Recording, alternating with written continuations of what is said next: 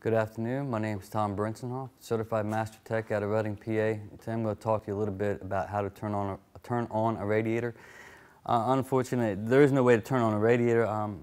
There is a fan that's computer controlled. That can be turned on and off, but like I said, it is computer controlled. If for some reason on your vehicle it does not turn on, the easiest way I can tell you to check it would be locate your fuse panel. Pull this open.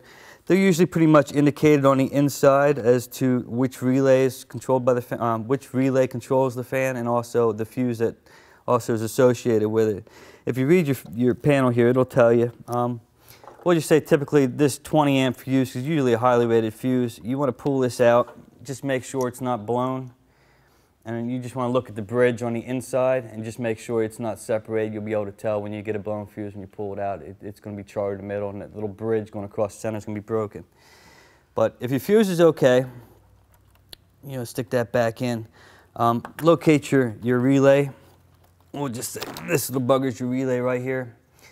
These should have power to them at all times. If you had a test light, you could check down here. But chances are 9 times out of 10, your problem's going to be with your relay.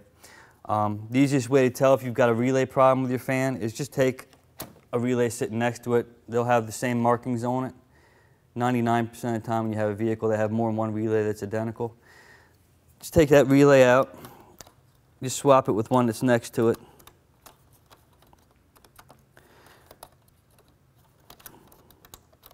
Sometimes they're a little bit of a pain. Stick that relay in and then give her a whirl. The only thing I can tell you is the cooling fans, there's only 2 reasons they'd come on. One is that the temperature would get over usually about 240 degrees. The second one would be the air conditioner. If you turn the air conditioner on, 90% of the time the cooling fan is going to come on intermittently every 30 seconds or so. But that's the easy way to check it, see if your fan actually does work, is just to start the car up, turn your air conditioner on, let it run for a couple minutes. The fan comes on, you're ready to go. If not, like I said, check the relays, check your fuse.